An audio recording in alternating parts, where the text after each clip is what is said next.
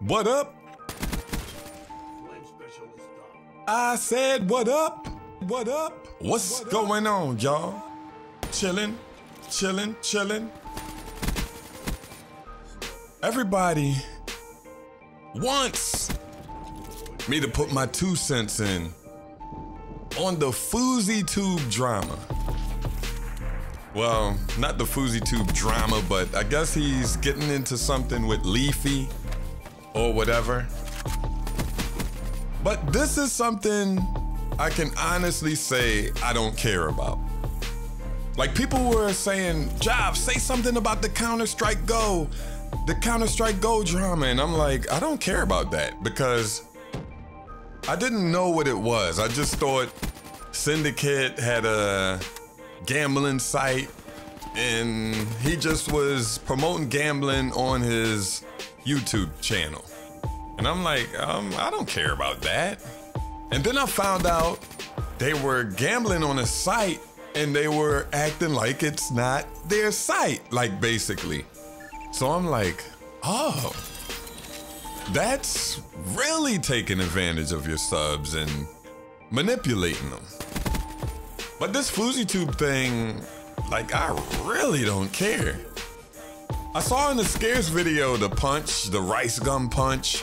I'm like, either this punch is fake, 100% fake, or Rice Gum never had a fight before. Like, Rice Gum must have never gotten a fight before. Rice Gum slapped him in his ear. Rice Gum slapped FouseyTube in his left ear. Rice Gum slapped him in his ear. Rice Gum slapped FouseyTube in his left ear. I mean, did you see that punch? And I don't usually leave comments on, like, the news channels, like Keemstar or Scarce or somebody, but I left a comment like, wow, that punch is super fake. Why did they even move the camera as soon as the punch came? And people were replying like, what? Maybe the guy was getting ready to run when he punched him. And I'm like, oh my God.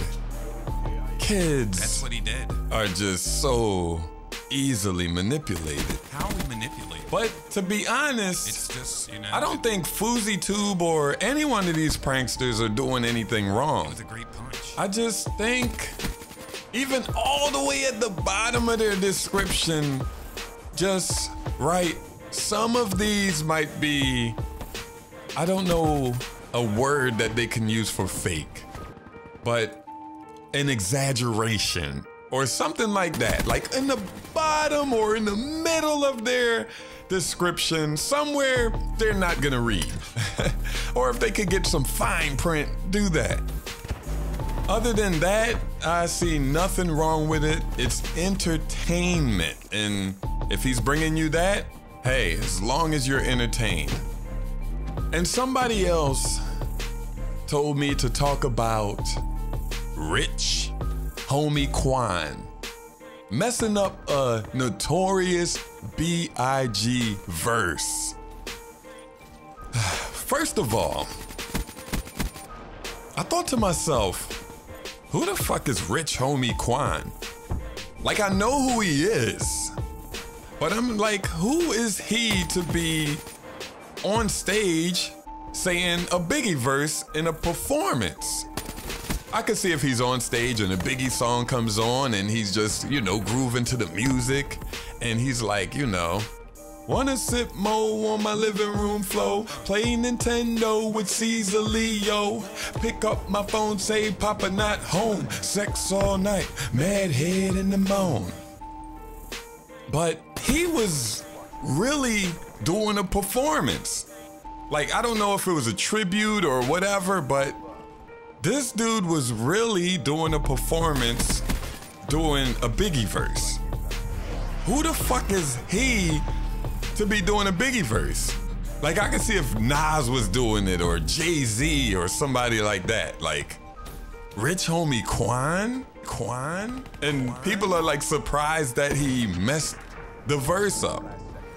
And a lot of people are requesting for me to do a Battlefield 1 review.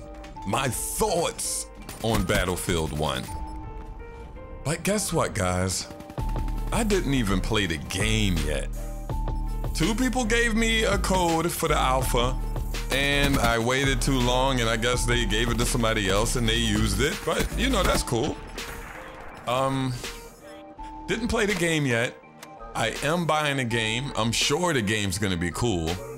I don't like the woman's voice. Butter. You're losing butter. You're losing apple. Like, she sounds like a creep. I'm not gonna lie. She sounds like something on Pornhub or something. But I'm out, y'all. Jive turkey, jive turkey, jive turkey, jive.